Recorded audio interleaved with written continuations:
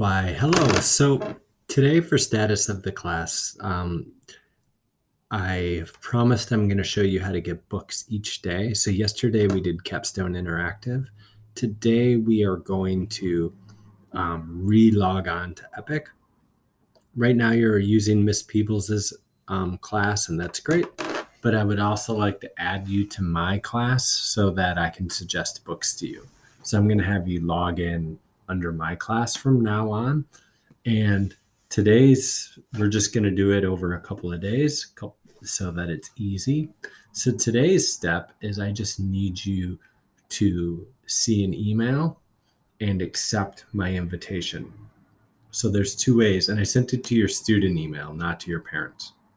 Okay? So there's two ways for you to do it. If you're using a Chromebook, you probably see this Gmail thing down here. You can click on that and open it.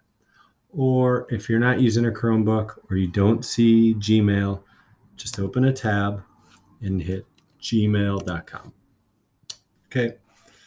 And you're going to open your Gmail.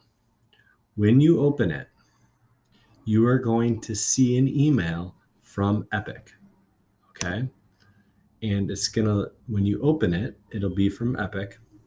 And this is what the email will be.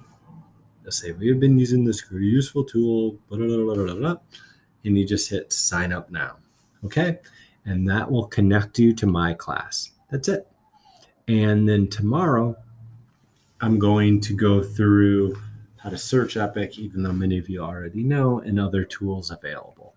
But this just makes sure if I see a book that I think would be great for you, I can send it to you. Right now, I can't do that if you're going through Miss Peebles' class. Okay. This just allows me another way to help you.